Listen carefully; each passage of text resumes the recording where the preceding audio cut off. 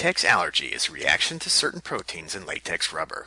The amount of latex exposure needed to produce sensitization or an allergic reaction is unclear, but it appears that increasing the exposure to latex proteins increases the risk of developing allergic symptoms.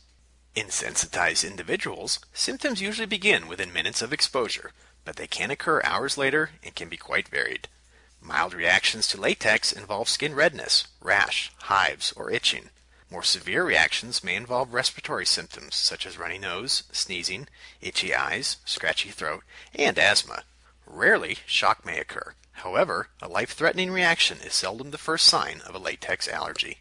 Healthcare workers are at an increased risk of developing a latex allergy because they use latex gloves frequently.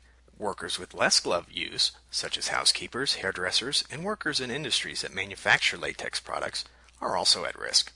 The most common reaction to latex products is irritant contact dermatitis, which is the development of dry, itchy, irritated areas on the skin, often appearing on the hands. This reaction is caused by irritation from wearing gloves and by exposure to the powders added to them. Allergic contact dermatitis, sometimes called chemical sensitivity dermatitis, results from the chemicals added to latex during harvesting, processing, or manufacturing. These chemicals can cause a skin rash similar to that of poison ivy. Skin contact is not the only type of latex exposure. Latex proteins can become fastened to the lubricant powder used in some gloves. When workers change gloves, the protein and powder particles can become airborne and be inhaled. To learn more about latex allergies or other health and safety, environmental, or indoor air quality issues, please visit the website shown on the screen.